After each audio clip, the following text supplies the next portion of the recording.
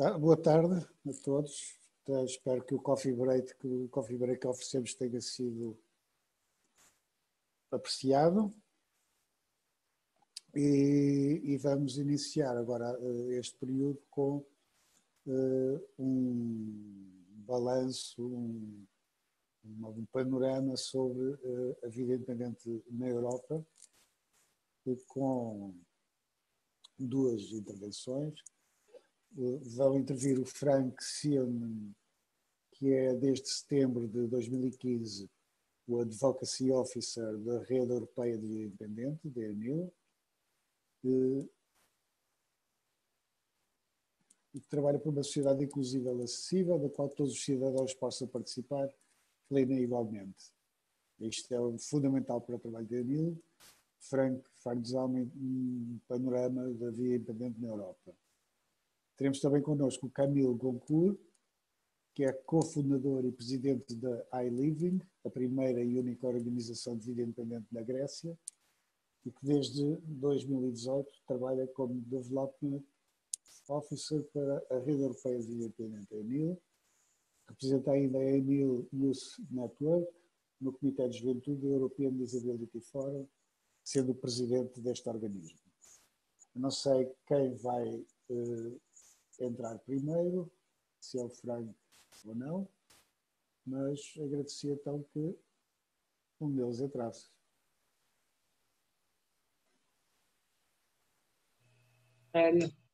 Hello, can you hear me? Yes, está tudo bem. Olá, boa tarde. Está tudo bom? Yes, thank you. Hope you're all well as well. Thank you for having us here. We are very happy to see familiar faces and new faces and to participate in this great conference with all these great speakers from Adolf to Jamie to Kapka and to all of the other people who spoke all these days. It's really great to be part of this. You are doing a great job here. As you said, my name is Kamil Goungor. I am originally from Poland, but I was born and I live in Greece, where among others, I am the chair of the Greek Independent Living Organization I live in, and I work for ENIL as ENIL's Development Officer. We are going to speak together with my colleague Frank, and it will be more like a dialogue with each other, not like we will not speak separately, but we speak to each other in an innovative format. Please stop us if we speak too quick. And I pass the mic to Frank so he can introduce himself.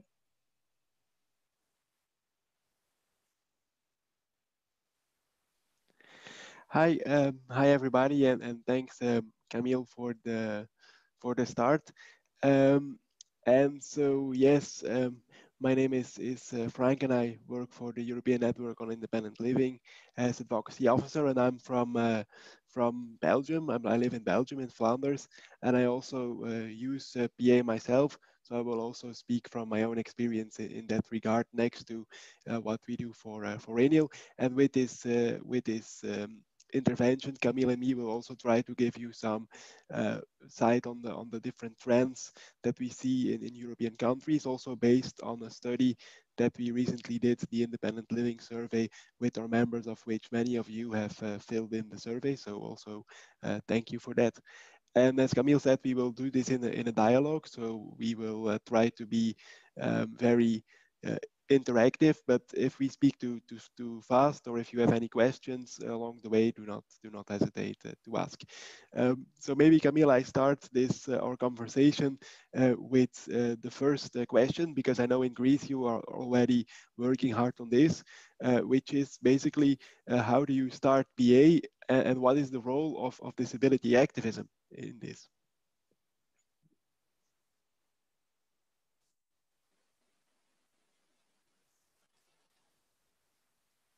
The mute is still on. So would it be possible to unmute Kamil maybe, or to allow us both to unmute ourselves? Yeah, thanks. Great. Thank you. Yeah, thank you. Yes, Frank, before that, maybe I can do a quick joke. if you see now me and Frank next to each other, we have the Portuguese colors, green and red. This is, yeah, we didn't plan this, but yeah, if you believe in symbols or in the faith, we kind of have the Portuguese colors today, which is fun. Yeah. So coming now to the question and the importance of activism and the movement. So the independent living movement everywhere started from the disabled people, from the down. You already heard this in the previous day and today, and we saw it yesterday in Sweden, in Switzerland, in Bulgaria. It was the disabled people. I mean, in Bulgaria, not exactly the disabled people, but the idea is that everywhere, even from the USA, if you saw the CRIP camp, everything started from the disabled. There is never is the case that the government is coming to you and saying, hey, today I think it's the time to introduce the personal assistance or to take people out of institutions. This never happens. It's only we that start the process and we that fight in every country. And we have a lot of good examples in Europe when this happens. And yeah, and either it's already achieved something or we are trying to achieve something. For example, you see in Sweden what the level of the independent living and personal assistance. It's thanks to their fights. In the USA, it started from disabled people. You see in Slovenia, which is one of the countries which is not promoted very well at the moment, but they have one of the best independent living and personal assistance systems in Europe. So, and it started also from the disability organizations and from the independent living movement, Slovenia. Even, I mean, now you see yourselves in Portugal, it's thanks to the center, the Vida Independente that something is moving. We see the same here in Greece. We didn't have any mention to independent living for never. And we started an organization a few years ago. And this year, for the first time, we had a working group discussing the personal assistance. I will tell more later in the discussion. We see also the same cases in Lithuania, in Hungary with innovative and different approaches. People are today with the technology, people are having many new ideas. So there is not only the classical demonstrations, but there is social media activism. There is a lot of stuff that happens, but it's always from the disabled. Even the CRPD, the United Nations Convention, is thanks to the disabled people. And yeah, I mean, in general, activism works the same. It's also the same for Black people, for women, for LGBTQI, for the environment. It's people who ask it for that. It never came by itself. But after activism fights, you need a base. You need something from the government. You need legislation. So Frank, what would you say it's important in legislation? Well, thanks, Kamil. I would say what is important in legislation is also what we have seen also in presentations before, but it's important to focus on the control of the user. So to see PA really as a tool for independent living, which is under control of the user and gives the choice, and is not just another offer from a service provider or another family care, benefits that you get. So it should be a right that empowers users to choose. So the budget should be under the control of the user and sufficiently high.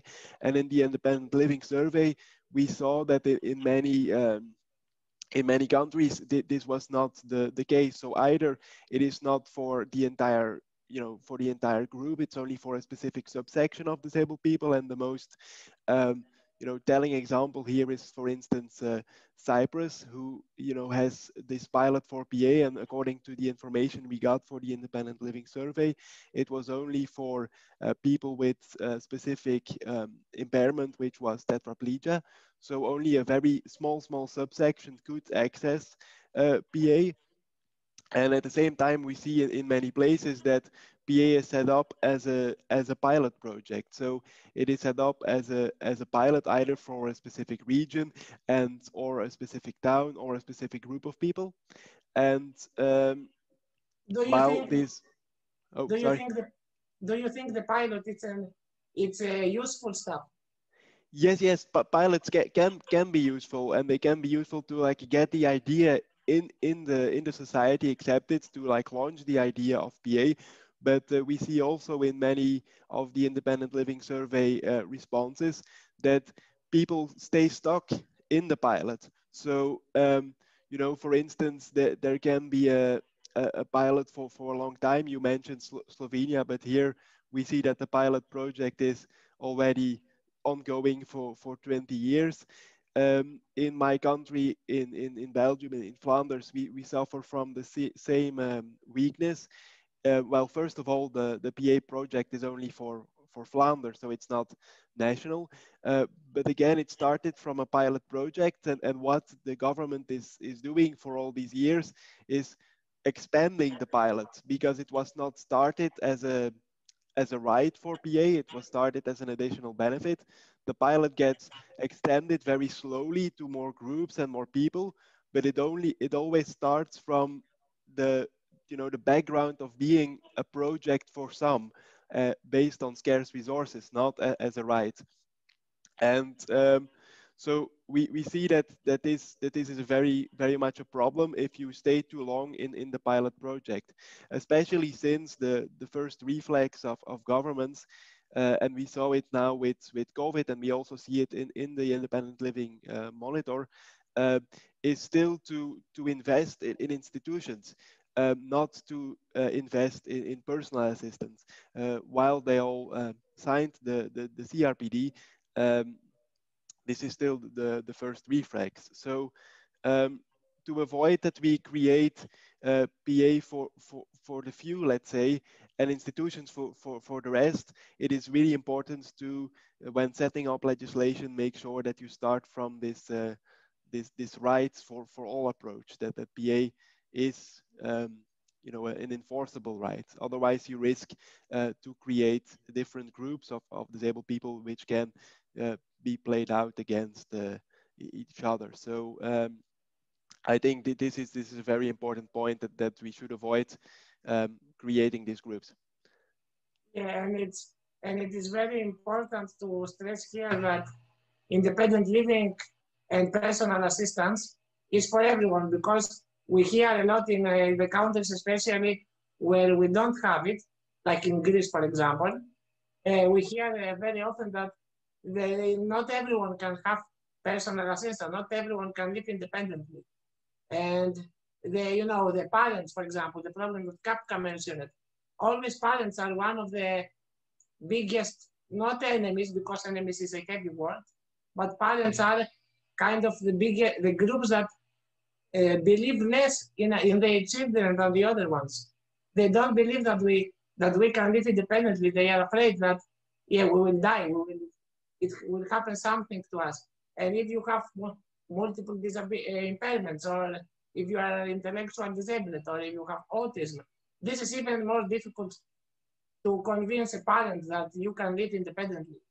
And but we know from ENIL and from our experience that this is possible. This is totally possible. We have the experience, for example, of YAG, a Swedish organization.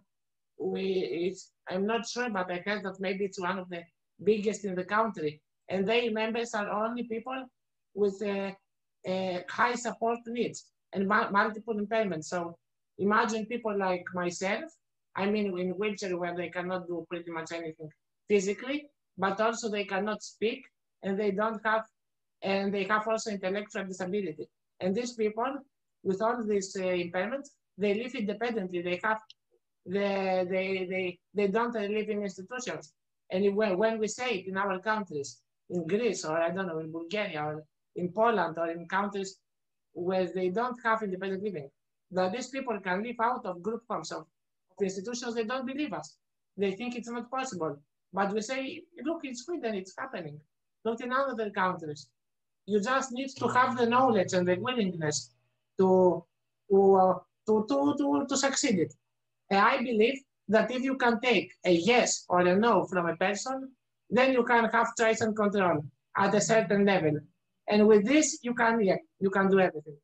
And I always like to use the example of Stephen Hawking, because if he was living in my country, he would die probably 20 years earlier in an institution considered a plant, a useless person who cannot think or cannot do anything.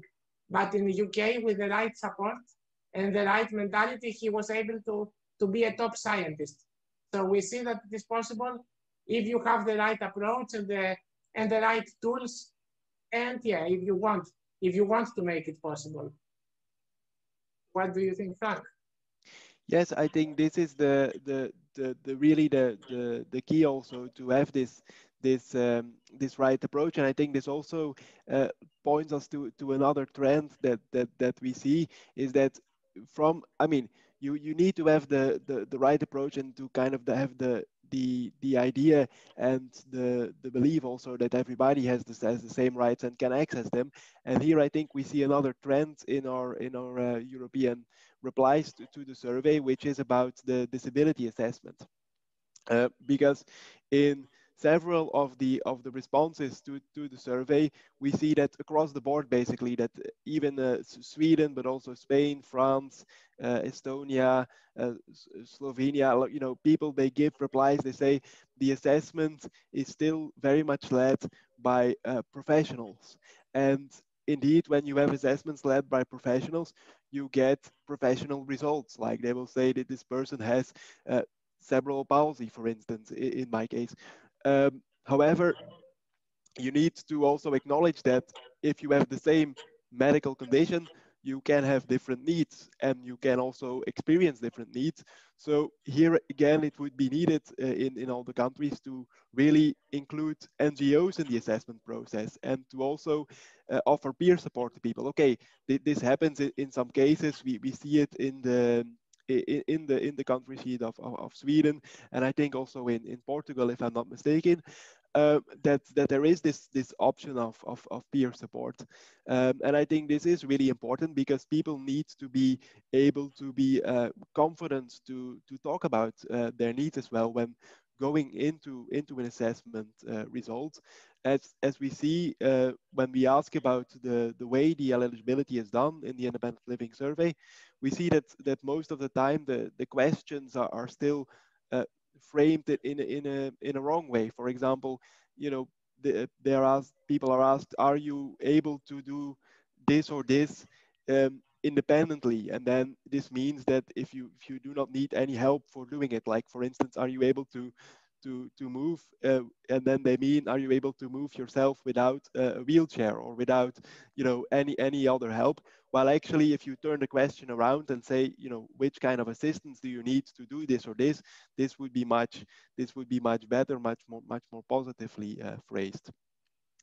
Other than that, I think that there is another point to be made here in terms of access to the right support. As you say, Kamil, it is about also the attitude, but what we see is also a problem is basically even within the same country where you live can make a huge difference.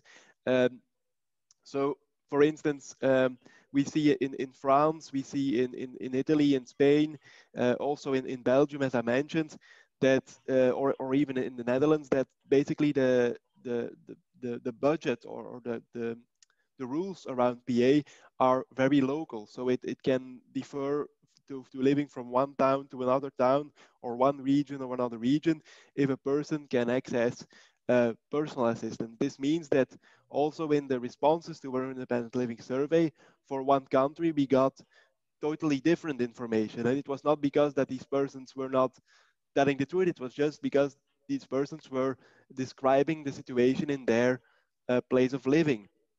So of course, this makes it very complicated for people to access PA or even to decide where and how to live within their own country. So I think here again, we need to emphasize that while it is useful to have some local power to adjust to the needs that might be local, it is very important to also ensure like a national or at least a basic, I would say even European access to the rights of PA, that people are sure that they can access it wherever they live and that you don't have this postcode lottery or also confusion that people experience when they try to find information about PA in their country.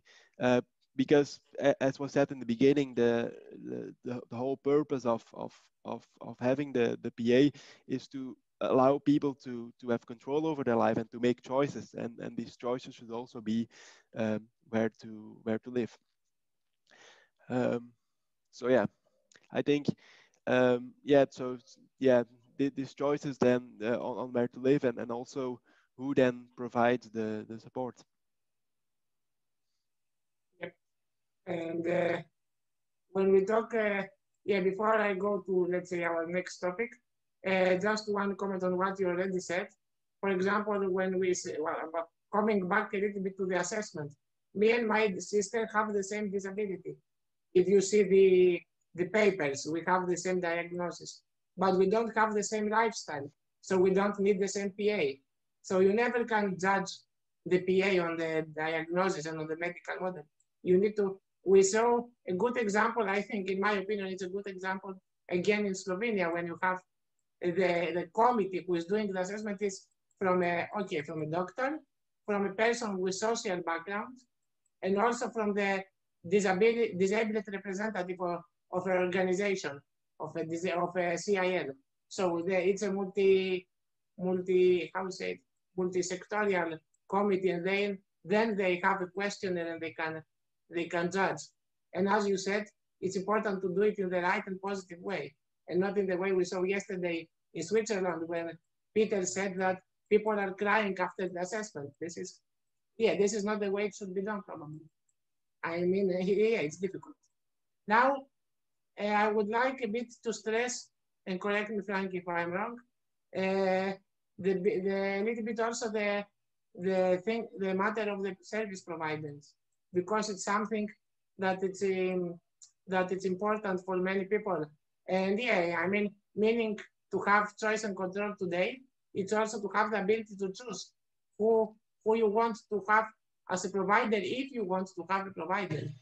And I think it's good to mention that we should not be scared of the providers, even though traditionally, this is a truth, they were kind of on the other side, because the interests seem to be different, but they should, that can be a support for independent living and for disabled people. It can be even DPOs, and we see it in many countries, that are the service providers, and their mission is to make our life easier with practicalities. And we see that many disabled people don't want to employ the people themselves, because it's a lot of paperwork, or of, I don't know, difficult obligations to do. So they go to a service provider to do the job for them. But what is important is that the disabled people keep the control over the whole process, and that the service providers have the right perspective. So we need to work with them. We need to co-work and have co-productive approach. The PA budget and direct payments can be a tool to do this and to give power to disabled people. We saw it also again yesterday and in other discussions when talking to service provider, or even if you do it by yourself, which is not possible if you are going through institutions. What is your opinion, Frank, on that? No, I definitely agree that the PA budget should be giving people choice, as we said. So this also means, as wide as possible choices on how to use it. And we see again in the independent living survey that is differs among countries. In some countries, you can use your PA budget to employ people outside the disability care aspect, and in other countries this is not possible. And I think it should be possible, and we shouldn't be, as you say, afraid of services as such. We should be afraid of, or we should be, no, not afraid is not a good word here. It's on guard against the institutional takeover of these services. However, if mainstream services and community-based services are available, they should be accessible with the PA budget, as long as they are linked to disability support. To use maybe a personal example here in my case, I use my PA budget since I am here in my own home in my own home now. I use the PA budget to have some home support from a service that is providing general home support like cleaning, shopping help and stuff. And I'm also using the PA budget to employ somebody to come and do my garden. Not yet now, but when I have this garden fixed, because it allows me to have a garden, because otherwise I can't do it myself, because I can't you know, do the make sure that the flowers are kept in a nice shape. But thanks to the PA budget, I can ask this gardener to register as a support worker, and then I can pay him with the PA budget. So basically, he is still giving me the support to basically do things that I cannot do, and he also allows me to then have this garden without needing to ask my family to help me in gardening. So I think giving this wide options to disabled people in how to use their budget is really important, and I think it should be pushed for as much as possible. Of course, here, and I think Kamil, you have some information on this as well, is the always sensitive topic on education and training. Like, you know, if we allow everybody to be a PA, how do we go about certain criteria or certain degree that a person needs to have? Yeah, this is a hot debate in many countries. I mean, I guess everywhere, and in many countries. If we should have professional PAs, if we should train them, if they should be, I don't know, if they should have a medical background or any social background or whatever, or if we should be able to hire whoever we want. In Greece, for example, when we had this working group on personal assistance, and I mean, in Greece, they have no idea about independent living till recently, so we are trying to build something very new. With our organizations, we were very clear and we said no, they should not be trained because it would limit our choice, our ability to choose whoever we want to be our assistant. Because, you know, we said it should be a choice of the people. If you want to have a nurse, if you want to have, I don't know, a social worker, a doctor or whatever, you are free to hire as PA a doctor. Maybe I want to have someone who just left the jail because I am socially sensitive and I want to give opportunity to socially, to marginalized people who don't get, who have stigma and cannot work normally in the society. Or we know, for example, other people like Jamie, for example, who employ very often people who have refugee background because she wants to help these people. If we wanted all these people to be trained, then neither we would be able to hire them or they would be able to be PAs for us. They would need to go to the training process and it would be long and difficult. It would be kind of a difficult process. So I remember also Adolf, sorry, I want to say go ahead. that Sorry, I will tell later. Sorry. Yeah, I wanted to say that I remember Adolf speaking in our conference, in our meeting, like, I don't know, 1 month or 2 months ago. 2 months ago, Kapka was also there. And he said that we should train disabled people on how to train their assistants and not the assistants. And Frank, you wanted to say something. No, I just wanted to, but it's again a personal example. So sorry if I give too much of them. But I think you are absolutely correct that in terms of training, it is crucial to keep the freedom to choose with the person, because otherwise you limit the access to PAs. I think one of the greatest difficulties that I as PA user see is that my PA budget is not sufficient to give somebody a half-time or full-time contract. So I work on week contracts or day contracts, which means that most of the time they are students that are my PAs, because they are willing to do so. And when I was a student in political science some time ago, I needed a PA to be with me in the classes to take notes if my classes were longer than 3 hours. So basically, I needed somebody that could take notes fast and was interested in political science because the person, had to stay awake for the entire class. So basically, for the rest, I did not have any um, degrees or something that I needed. So it was good that it was allowed.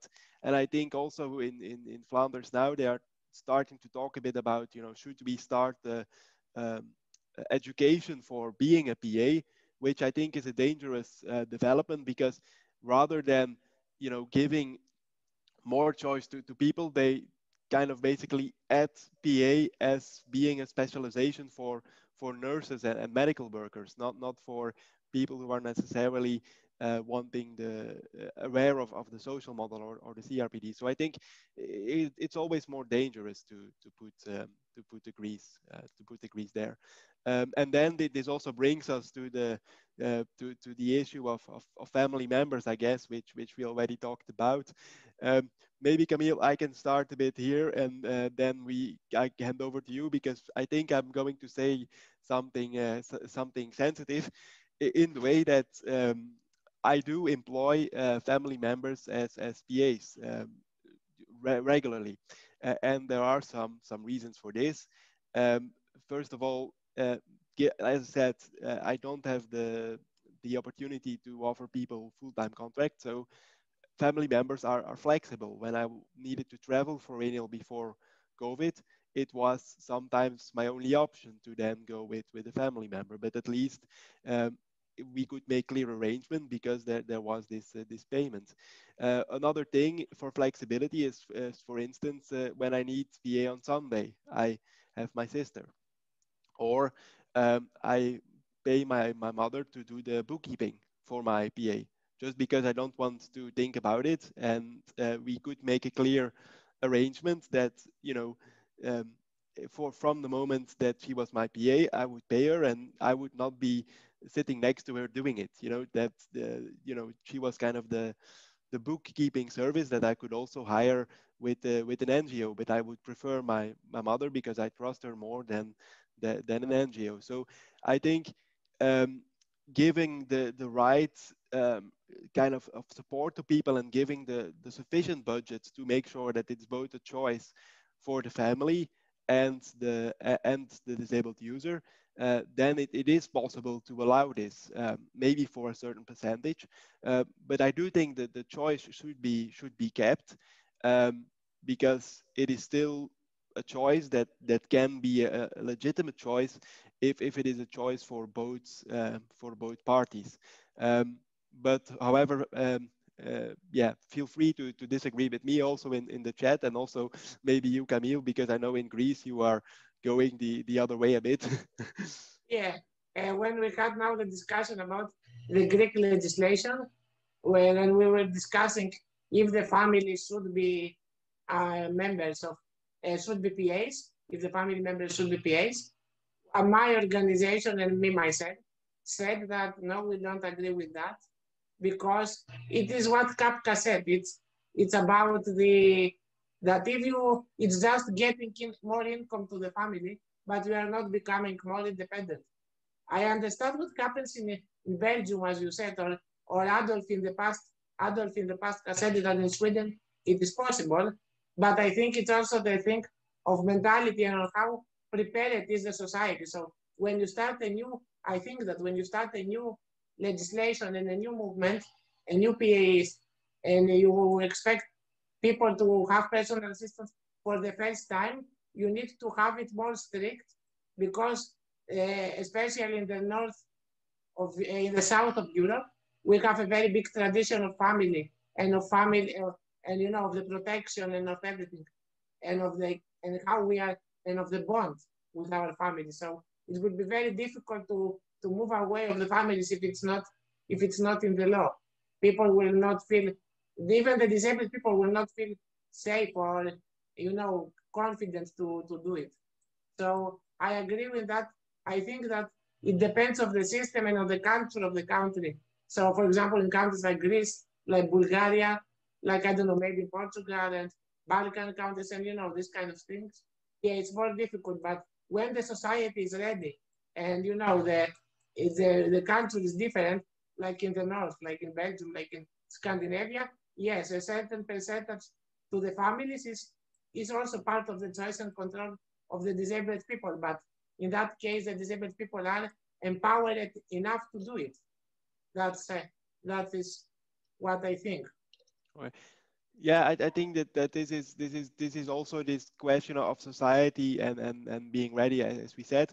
But I know that we don't have time anymore. But maybe I can, if it's still possible, and if it's not, then stop me. But to kind of wrap up these trends in Europe that we did, maybe I can talk a bit about EU in general. Because I think this is also important to understand what we see from the Independent Living Survey, that many of the pilot projects of PA, they started with European funds. And I think what is important to understand about the EU and about maybe the upcoming European Disability Strategy and other things is that you have to imagine the EU as a super slow combination of national problems coming together and having to make one document out of this. So I will be very quick, but just to say that if you want to use European legislation or European documents to push for PA in your country, this is possible. You can go for the philosophical documents, the objectives, because lots of years of advocacy for independent living in the EU did lead to the word independent living and the word PA being included in those documents. And it can be good to set up pilots. However, you should not be expecting, and then this I think is very important, the EU to do monitoring of if it's going into the right direction, because European institutions, they are afraid of member states in this regard. They don't want to go against them. We see it now with the rule of law in Poland and Hungary. We see it in many cases where ENIL has done complaints about misuse of funds, that the commission or to really go against is tricky. So I would say for inspiration, for pushing, yes, but for real implementation, it is still the national level which is very important. And maybe my final thing, or would you like still to add something, Kamil, to what I think we covered nós everything. estamos Okay. a chegar. Yeah, so just to say that on 10 December we will present the Independent Living Survey in full, also in a webinar. And now I will shut up. So sorry, George. Obrigado. Foi uma conversa animada e continuávamos agora aqui durante uma série de horas, mas vamos ter que passar agora às perguntas que o público que está ainda a assistir quer fazer. Eu pegava nesta questão. We are very happy to answer. If there is any question. Yes? Eu gostava. Sim. Eu teria aqui, pegava nesta questão da Europa e como a ENIL trabalha a nível europeu, para pôr duas questões. Uma que se prende com a utilização dos fundos comunitários, saber se há alguma informação sobre o novo quadro de apoio, se contempla a aplicação de fundos para a vida independente. Eu devo dizer que, na minha opinião, é bom que existam fundos, claro, mas que a vida independente em cada país deveria ser financiada pelo próprio Orçamento de Estado Nacional, porque nós nunca sabemos se de quadro comunitário em quadro comunitário se há alterações na atribuição de fundos, mas era uma curiosidade saber se neste momento se está a pensar ou não na atribuição de fundos para a implementação da vida independente a nível dos vários países europeus.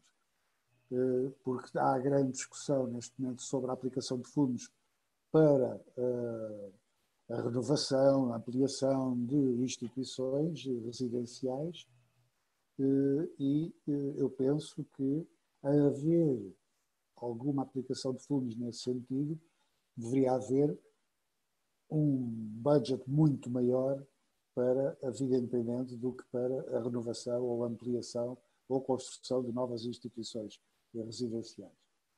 Por outro lado, também gostava de saber, neste momento está a seguir o processo de elaboração da Estratégia Europeia para a Deficiência e qual será o peso que terá dessa estratégia a questão da vida independente.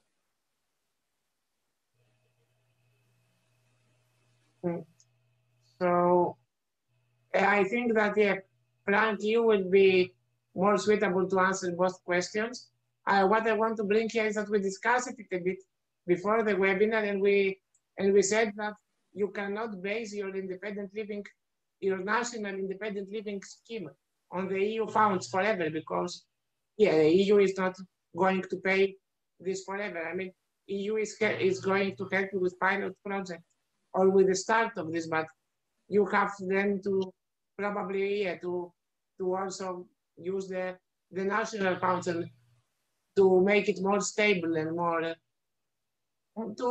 feasible. But yeah, I will leave the Frank the details for both this and the disability strategy, since he is working on it.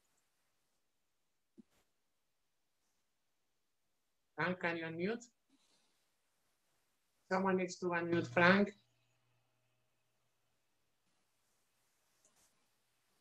He doesn't have the permission to. Okay. Okay, now it works. Thanks. And I'm sorry that we are causing these technical difficulties by having two people talking. But yes, no, I think Jorge, or I think if you asked the question, you already covered much of the responses, because indeed, as Kamil said, the EU can be good to set up a pilot for PA, and there is some debate in the EU, and there is some there are some documents that are really pushing for what is then called the transition to community-based services, and PA is included among those. So this is the disability rights side of the coin, like the disability unit and those documents. But on the other hand, you have European projects on environment, which is now very hot topic, like the Green Deal, etc. And one of the parts of this Green Deal is to renovate as much as possible old buildings to make them more energy efficient. But of course, what is the case is that in many countries, institutions are old buildings, so they need them to be renovated to become more energy efficient. They are very easy targets for governments to invest in. And I think this is a real danger, that on the one hand, you say we want community-based services, we want PA. On the other hand, we say we give money to renovate old buildings, which do not exclude explicitly institutions. And we have made this point. And of course, when we make it, the Commission, they say, yes, we will be sure that it's not invested in institutions. But as Kapka said, we saw in Bulgaria, and we saw in Romania, and we saw in Portugal also, and we saw that they still do it. The investments are still being used in institutions. And what is the reason for this is that we have a different idea of what institutions is. The Commission say, yes, if it's nicer and smaller, it's not an institution. Well, of course, this is not true, because it's against the CRPD and general comment number 5, as we also made clear. But I think this clearly indicates to the point that, yes, you can use the EU to a certain extent, but the EU itself is going in a lot of different directions, and there is no general coordination to make sure that all initiatives goes towards human rights implementation. Like for the DG environment and Green Deal, renovations is more important than human rights. And they have a new tool, which is called the Resilient and Recovery Funds, to recover after COVID, which is then of the finance ministers, which again asks people to make green investments. So again, here there is the same risk of investing in better institutions. And as you say, the disability strategy should, to some extent, maybe bridge this and take care of the coordination. But also here we see that the disability strategy is very narrowly focused. Okay, they are still drafting it, and there is always hope that it will be, you know, more widely focused, more ambitionally focused. But it focuses very much on, you know, getting people into employment, and of course having a decent standard of living, and focusing on disability related things. But it does not say that this also means that all other European initiatives should not go against these objectives. So again, the disability strategy stays very much within disability, and I think this is the weakness of EU as well, that similar to national governments, they keep seeing disability as something special rather than as human rights. And now I talked very much, so I will stop. But I can talk about this for a long time. So if you want to talk after more, then this is also possible. However, to give a very close to a positive note, just a sentence, we can say that it was very positive received from ENIL that the disability strategy had clear indication on independent living, yes, and personal assistant, which is something very positive. Yes, that's true. So advocacy does lead to a change of wording and a slow pushing of an idea, which is the case. Other questions? I try to read also in the chat. Sim, havia uma pessoa que queria falar. Sandrina, pedimos à Sandrina que ative o seu som e possa falar, Jorge.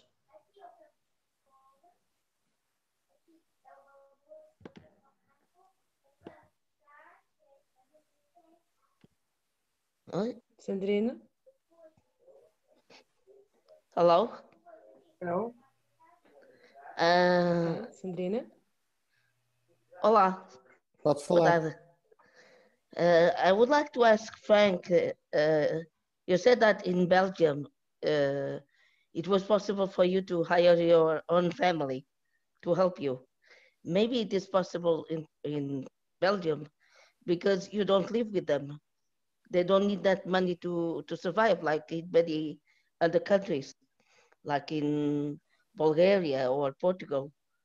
Is it the case in Belgium? Yes, that's a good question, and I yeah, maybe this should have been even more clear in my intervention as well. Yes, this is exactly why it is working, because um, you know, like I said, it's a choice for my family. They don't have to do it. They can say we don't want to do it, and this is fine. It's a choice for them, and it's a choice for me. I can say, you know, next week and tomorrow, this is no longer needed. It is no longer. I don't no longer want this in my current situation. We stop the contract, and I know that this will not have negative consequences for my family. They will still have sufficient income. They will still have, you know, decent living, because the PA money, or the kind of the money that I pay them to work for me as PA is only on top a few hours of their day job. For the rest, this PA budget allows me to take a lot of the support tasks away from them, so that their own career development or own income is not dependent on my PA. So I think in order for it to work, indeed, you need to have a sufficiently high PA budget to ensure that, you know, you can have both family members, if this is the wish and preference, and support workers from the open labor market together. And you need to have it from a, you know, early age, as was the case with me. I had it from 12 years old, the PA, no, 13 years old, the PA budget, which also allowed my family members to continue to develop their professional careers, and to make sure that my income or my PA income did not, you know, they were not dependent on it. In the same way as I am not dependent on them to offer me support. So I think this is a really great point, and a good point, that yes, it works, but it only works if you have this balance, this equilibrium between choice of family members and choice of user. And the right amount of empowerment, no? Yes, yes. Also this, that yes, indeed. The fact that I was well, had access to NGOs, to organizations who could give me information on how to manage PA, and what are my options, what are my choices. So it was not only my family who would give me information about how to use the PA. It was also GRIP as an NGO, and then Onafhankelijk Leven as an NGO who gave this information. So my information was also available and was also provided to me by other disabled people who were using PA. So in this case, this is indeed, Kamil, another important point. Yes. Is this answering your question or totally not? Yes, yes. Okay. It is exactly what I thought would be possible in other countries. Here it is difficult because we still live in our parents' house. So many of us have to share the money with them. So that's why many of them don't even want the PA at home, because they would lose the money the government gives them. So that's why it's very difficult to get a PA and to expand the project, I think. But I wanted to ask you something else. In Belgium or in Greece, what kind of chores does the PA do? What do they do exactly? Well, in Greece we don't have yet a legislation. We don't have personal assistant yet. So we don't have a regulation what they do or what they don't. We are discussing like this. A few months ago, we discussed it. We did a working group and we discussed the very basics. And we said that they have to be the extension of our arms, our legs, our, I don't know, eyes if we don't see. Depends. So it's still not clear what will happen in Greece. Of course, we want to be sure that they will be safe and will not do something which is not legally okay. We will probably end up with a legislation which will say that they will be able to do what we would be able to do if we were not disabled. But that's a guess, so I will be able to answer when we have the actual legislation. But Frank, I think, can say more about his case. I think I can answer this, and maybe also the question of budget control that just popped up in the chat from Diogo, because they are related.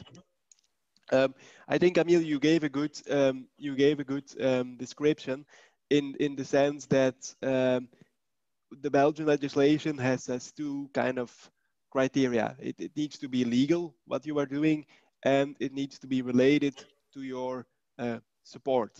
So to be your arms and legs and eyes and stuff like this. I cannot ask for marijuana, right? What? I cannot ask him for marijuana. No. Well, no, you cannot ask him for marijuana, but you can ask him for the legal amount of cannabis in some ways. But this is a discussion that is probably not the right place here, because the legislation differs in many countries, of course. No, I think as long as I can prove that it's related to my support needs, like I say, the person coming to do my garden or helping me in the house, it doesn't need to be a special service. It just needs to be a person. And if I can say that because of my support needs, I need this person to do this work, then it's fine. And of course, it needs to be legal. So yes, I cannot ask a person to get me marijuana. Well, I can ask it, and the person can do it. But if the person is caught, then both my PA and myself, we are going to face police charges, because it's not allowed. And how then do I need to put this in the budget? How is the budget controlled?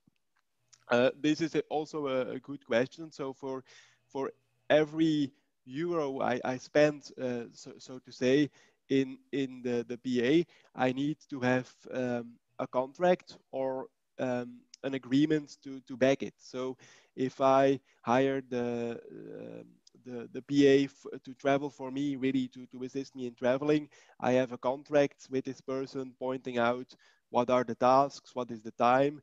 If I have the gardener, I have a contract with this guy pointing out what are his tasks, what is the time he is coming, what he can do, what he cannot do. So, and if I, for instance, go to the house help service, I have an agreement with them, which is drafted by them but signed by me, that says when the house help is coming to my house, and every well, I need to send so 4 times a year. I need to send all these documents to the Agency for Disability, and then the Agency for Disability will check if this fits my needs assessment. If it does, then they transfer the money. And the way this works is that you get, well, my budget is 20,000 euros a year, roughly. And I get 5,000 euros in the beginning of the year.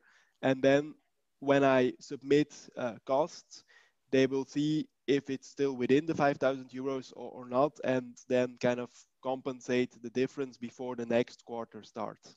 So that I don't have to upfront money, but only excess money when I get justification from it. I don't know if that was clear enough, Diogo, and also Sandrine to your questions. Maybe for this, the thing I can still add on families and contracts. There is a special contract for family members, which indeed indicates that family members cannot, well, it's double. Like, it still says that the family connection exists, but it also says, and it clarifies in the contract, that the PA money cannot be used by the family to support the family budget, or that it alters the kind of hierarchy position. Like that, while I am still a son by law, for some moments I will be, you know, boss. Yeah. So this is also stipulated in contracts with family members. They have a special contract, so it could be good to mention this. Bom, eu tenho muita pena, mas vou ter que encerrar o dia de hoje.